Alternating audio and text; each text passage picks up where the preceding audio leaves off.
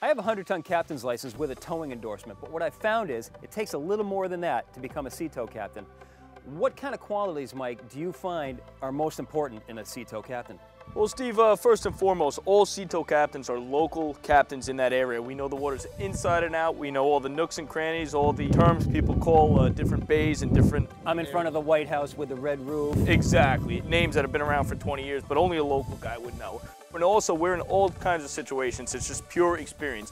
Day after day, night after night, in and out, where every situation is just different, which helps us become more prepared for the next one. Okay, well, I've got experience on a wide range of boats. I mean, I'm a boat test captain. What's the difference between the kind of boating that I do and the kind of boating that you do? Well, mainly, Steve, when you drive a boat, you're controlling that one boat you're on, whereas we're responsible for two different boats. Boats act very differently when we're towing them.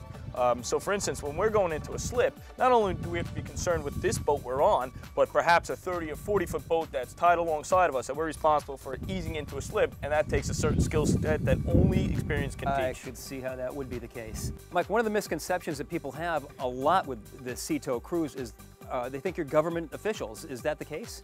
Not at all. We're a privately owned company. We're made up of a network of franchises.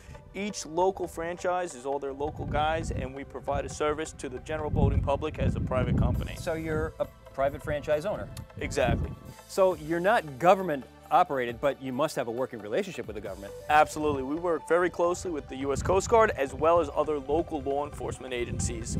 We meet twice a year just to all stay on the same page when if there is an emergency, we could assist them in any way possible. Mike, I've been boating all my life. I've seen a lot of things go wrong in the water, and you must too. What would you like to see change so people don't have to call you? I'd like to see more people learn how to use their VHFs correctly and learn how to contact somebody for help on them. We monitor the VHF radio on channel 16 24 hours a day, and a local sea tow captain will hear that, pick up the call, and come to your aid. A lot of boaters don't have VHF radios, but they've got cell phones. Will that work?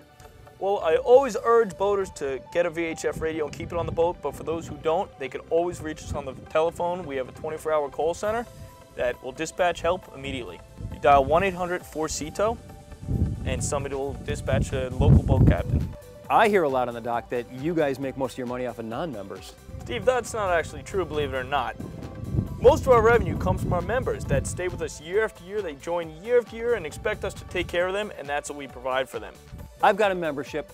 You get a call in from somebody else. Who are you going to respond to first? The member always gets priority service. Well, after spending the day with the guys at Sea Tow, I came away with a lot of useful information.